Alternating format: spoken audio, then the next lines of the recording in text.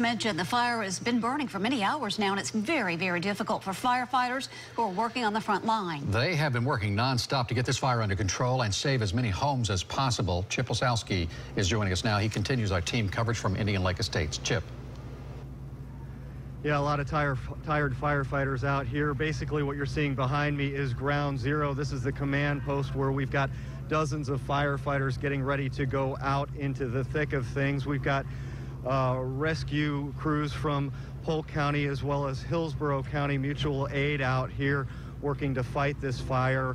Division of Forestry is basically taking the lead out here as far as fighting the brush fire. What the other crews are doing is basically protecting homes and property. We have a number of different videos and pictures out here from different agencies showing the firefighters in action. It's been a very, very busy day out here. The Division of Forestry alone has 13 bulldozers out here and 7 tanker trucks working to contain this thing.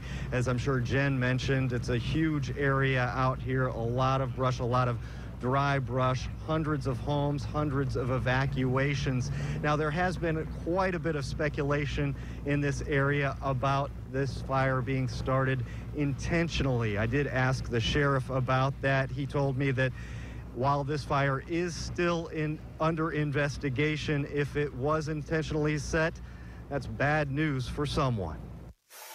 Sheriff, if it's determined that this is arson, it's going to be a bad day for someone in Polk County.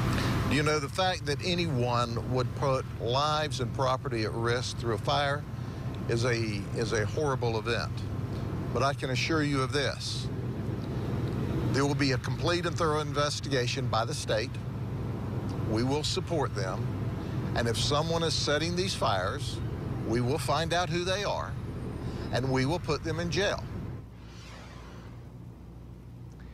So still a very active scene out here. Firefighters are going to be out here throughout the night and into the morning. We expect another update around noon tomorrow. What we're waiting on now is hopefully a ride along with one of these crews to get to actually the front line where this is all taking place. Keith and Jen.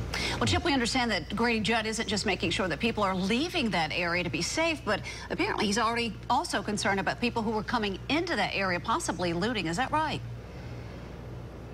Well, absolutely, Jen. This area, there are no street closures around Indian Lake Estates, but the neighborhood itself is locked down. No one who does not live in this area is allowed in. So basically, they're trying to keep the looky-loos out of the area, and obviously they're trying to keep people who are trying to loot out of the area.